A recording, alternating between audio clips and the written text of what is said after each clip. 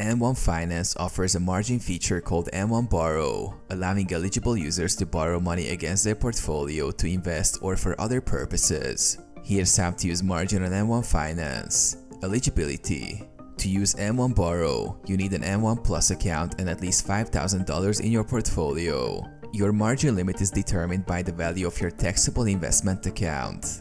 Understand margin rates. M1 Borrow offers competitive interest rates, with M1 Plus members getting a lower rate compared to non-members. Excess margin. Once eligible, you can borrow up to 40% of your portfolio's value. For example, if your account is worth $10,000, you can borrow up to $4,000. To borrow, navigate to the Borrow tab on your dashboard and enter the desired loan amount. Uses of borrowed funds.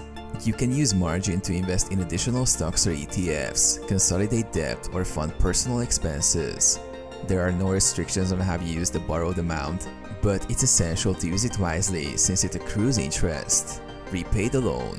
You can repay the margin loan at your convenience, either partially or in full. There's no set repayment schedule, but you must maintain sufficient equity in your account to avoid margin calls.